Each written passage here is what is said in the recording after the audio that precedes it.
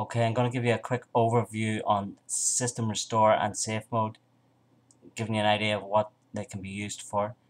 If you're already familiar with these tools, please skip forward to 1 minute 30.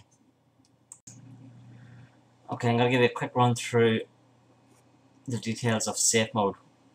Safe mode is a troubleshooting option for Windows. It starts your computer in a limited state. Only basic files and drivers necessary to run Windows are started. It eliminates the default settings and basic device drivers as possible causes of problems. It's an excellent troubleshooting tool. System Restore. System Restore helps you restore your computer system files to an earlier point in time. It's a way to undo system changes to your computer without affecting your personal files such as emails, documents, or photos. Sometimes the installation of a program or driver can cause an unexpected change to your computer or cause Windows to behave unpredictably. Usually uninstalling the program or driver corrects the problem. If this doesn't fix the problem, you can try restoring your computer system to an earlier date when everything worked correctly. The computer automatically creates system restore points. These restore points contain information about registry settings and other system information that Windows uses. System restore is not intended for backing up personal files, so it cannot help recover a personal file that's been deleted or damaged. To get into safe mode, you need to reboot your computer.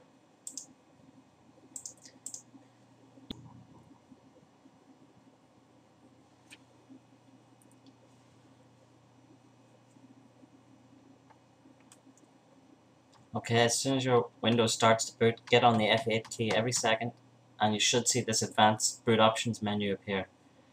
Okay, from advanced boot, use your keyboard arrow keys, using the down key to go down and select safe mode. Press enter or return on your keyboard, and that will start loading Windows in safe mode. You'll see this white writing on a black background will start to appear. This is normal. It takes a minute or two to run through.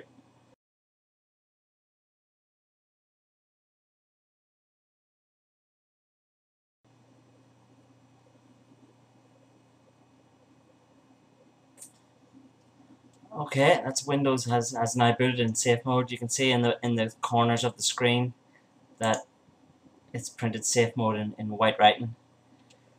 So we're going to go ahead now and kick off the system restore. You can do that by clicking on the start button, going up to all programs, up to accessories, into the system tools folder, and in there you should see system restore. When you open system restore, you have two options available. There's a recommended restore and there's choose a different restore point. You can check out the date and time of the recommended restore. If you think that's far enough back and your problem wasn't present in the computer at that date and time, you can go with the recommended restore. Otherwise, you can do what I'm going to do here. I'm going to choose a different restore point. In here I can see there are 3 restore points available. You can click this little button down here, show more restore points, to show more available restore points. I'm running a clean virtual machine, so it's only been running since yesterday, so I have no older restore points than these ones. On your PC you probably will have a lot more. So select the date and time where your computer was working fine, and that's the date we're going to restore to. So I'm just going to select this last one here for demonstration purposes. I'm going to click next, and then I'll click finish. So a warning comes up and says that once system restore has started, it cannot be interrupted.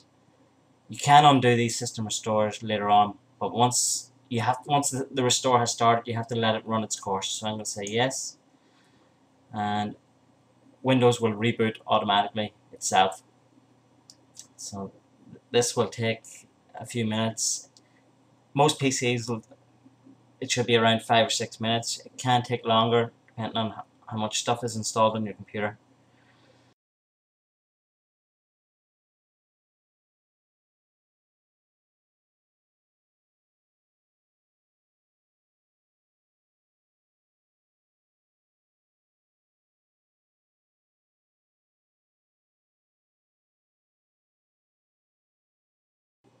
And once the Windows has loaded completely, you should have a message saying that the system restore has completed successfully. That's the restore done. If you haven't enjoyed this video or have found it useful, please click the like button. Thank you.